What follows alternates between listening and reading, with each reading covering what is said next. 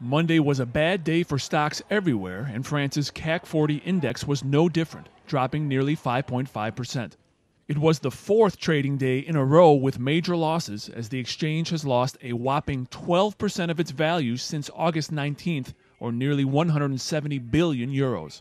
Investors may be realizing that if China can't carry the global economy, France and the Eurozone have chosen policies which have left them totally unprepared to pick up the slack.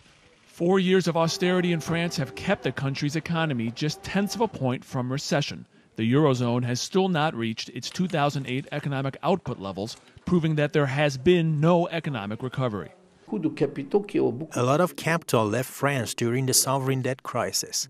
Hollande flip-flopped and said that the finance was not his enemy, and he has totally protected businessmen and corporations. The negative results have been quite clear.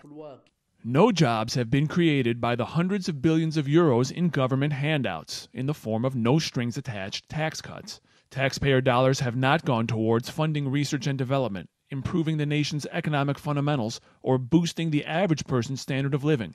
They've gone into the pockets of the rich elite. They say that the profits of today are the investments of tomorrow, but that's not the way corporations act anymore. Profits are awarded to a small portion of investors, while inequality has grown over the past 30 years, especially in the last 5 years. Stockholders were enjoying boom times, and now they're asking if Europe is on the brink of another crisis. For the average person, however, the crisis has never gone away. If stocks continue to fall, will France's public tolerate even more welfare to the investor class? That may depend on just how badly the rest of the week turns out. Ramin Mazaheri, Press TV, Paris.